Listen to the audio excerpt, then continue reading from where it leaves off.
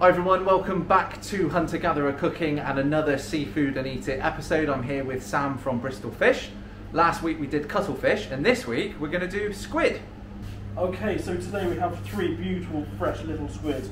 Squid, again, are one of those things that start small and just get bigger and bigger. I mean, take the kraken for example.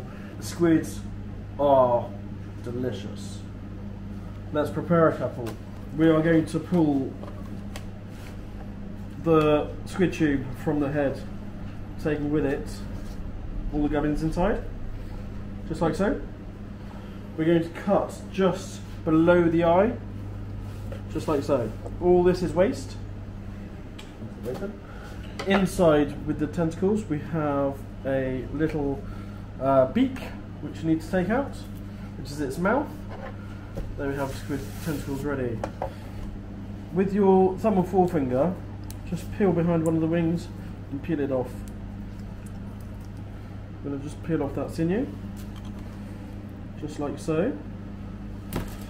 We're going to take out the feather in a squid, which is this piece here. Some fools may call it nature's plastic. Who knew? Back of the knife, just making sure that all the crud is out of the squid. So to prepare, we could cut it into rings to make the infamous calamari, which we could batter and deep fry.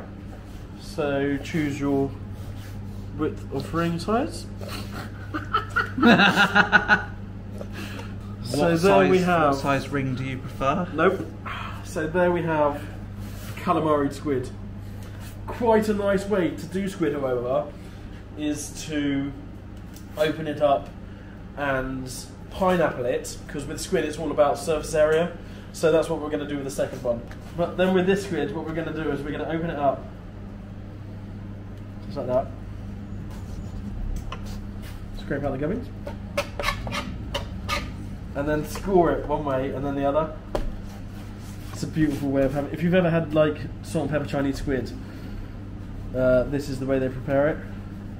So it doesn't look like much now, but when Alex cooks it, he'll have pineapple squid.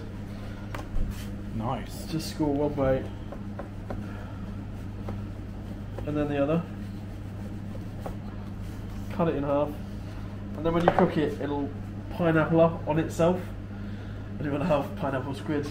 Okay, so with your pineapple squid, I would massage it in an egg white, and then dust it heavily in a light flour, so potato flour, rice flour, corn flour, a little bit of smoked paprika, a little bit of salt and pepper.